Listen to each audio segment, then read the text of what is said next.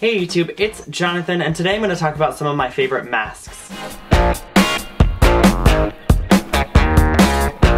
Masks are one of my favorite parts of skincare. I use one maybe 2 or 3 times a week depending on how my skin is doing, and I also switch up the mask depending on what my skin is going through at the time. I'm going to start off with one that I've talked about before in a bunch of videos. This is the Philosophy Purity Mask. This mask is one of my favorites because it is so simple to use. You put it on, you rub it in until it turns white, and you leave it on for 60 seconds and then you rinse it off. When you rinse this off, your skin feels so soft, smooth, purified. It gives you a really nice deep clean without stripping all of your natural oils, as well as leaving you nice and glowing. Some of the important ingredients in this are sea salts, marine extracts, and vitamin E, which all work together to purify, detoxify, and leave your skin healthier and softer. When I'm feeling particularly spotty or having a breakout, I tend to opt for this. This is the Mint and Lemon Mask from Freeman. This is a clay mask. It's got kaolin clay in it, which helps to dry out the pores. It's also got mint and lemon, like it says in it. Those help to get really in there and purify, as well as cool and refresh your skin. This is one of your more traditional clay masks. You apply this and you let it dry until it's kind of hard, and then I use a warm, wet washcloth and I press it to kind of rehydrate the mask and then use circular motions to get it off. That also helps to exfoliate the skin a little bit after you've purified.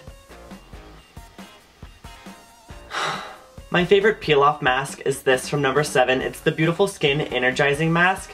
On days that I have a little bit more time in the morning, or maybe I'm doing something special, I like to apply this one to a clean, dry face, leave it on for about 15 minutes, and then peel it off, and then continue with the rest of my skincare routine.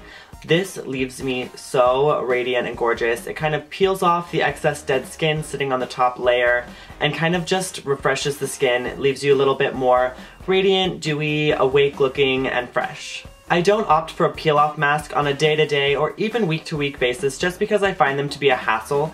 I kind of leave this one for more special occasions or days when I really just want to look extra radiant. On days when I'm having drier skin or just need something a little bit more soothing, this is the Ultra Soothing White Clay Mask from Coast to Coast.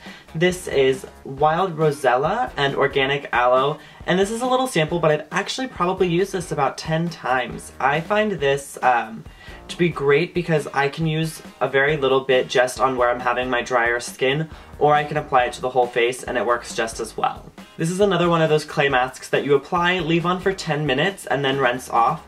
This one doesn't dry as much as the Freeman mask does, but it does kind of give you a little bit of that dry down, but it's not tight or pulling on the skin, so this is nicer for those that have drier skin.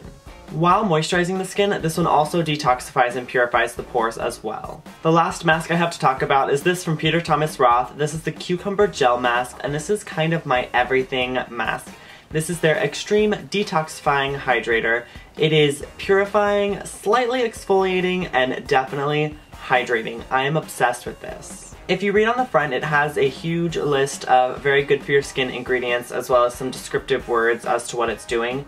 Refreshing, cooling, moisturizing, calming gel. This helps soothe dry, irritated skin, and it's got the extracts of cucumber, papaya, chamomile, pineapple, sugar maple, sugar cane, orange, lemon, bilberry, and aloe, and this is for all skin types. I love this mask because I can apply it for about 10 minutes, and as soon as I take it off, my skin feels calmed, there's no redness anymore, and it feels nice and supple. I feel like my skin just soaks this up, and it's just a great mask. Another use for this mask is as an overnight treatment.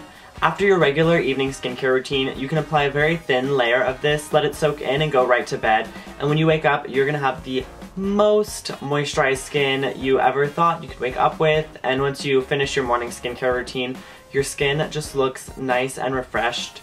Usually after I do this, instead of going on with my regular skincare routine, I just take a little bit of toner and then go in with my moisturizers and things, and I just feel nice and deeply nourished. Alright, well I hope you all enjoyed this quick little video about my 5 favorite skincare masks. If you have any suggestions for masks that I should try out in the future, leave those below. I'm looking for a really good exfoliating mask. Don't forget to give this video a thumbs up if you enjoyed it. Subscribe to my channel if you're not already. Check me out on Instagram and Twitter. Both are at JonJonTalks, and I'll see you next time. Bye! Oh my god! I cannot wait to do a tutorial with this. This is everything. It has everything that I want in a palette, including a matte black, so you don't have to